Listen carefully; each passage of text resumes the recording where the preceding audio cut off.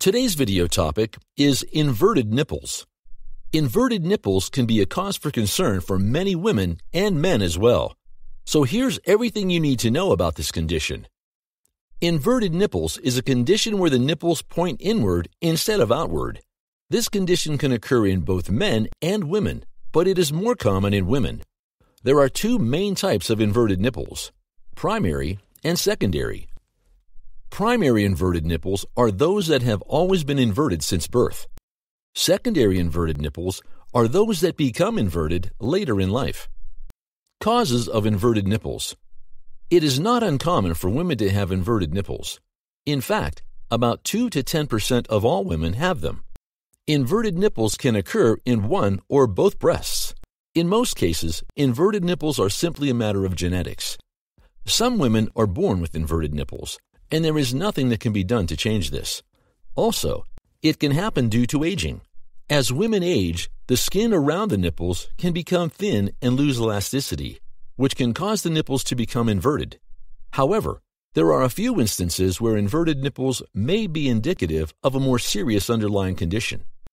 Breast cancer is one of the most serious conditions that can cause inverted nipples.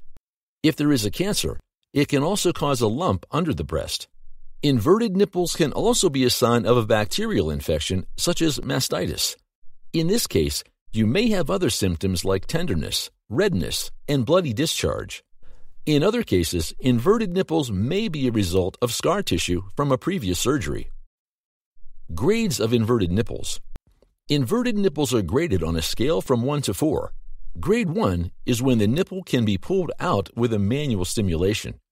Grade 2 is when the nipple can be pulled out with manual stimulation but doesn't stay out. Grade 3 is when the nipple can't be pulled out at all. And grade 4 is when the nipple is pulled in so far that it can't be seen. Treatment of inverted nipples.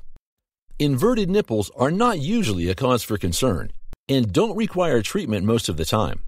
But some people prefer to treat it because they are concerned about breastfeeding or for cosmetic reasons. There are usually 3 treatment options. Number 1, Hoffman's technique, which is a manual exercise that can be done at home with your hands to try and put pressure on the sides of the nipple to get it to point outward, but it may go in again after some time. Number 2, suction devices, which are devices used to pull out the nipple and get it to point outward. Number 3, surgery. Surgery is an option that many people go for. Keep in mind that it sometimes can hurt the ability to breastfeed. If the cause of your inverted nipple is scar tissue, the surgery can be done to remove the scar tissue. This will allow the nipple to protrude.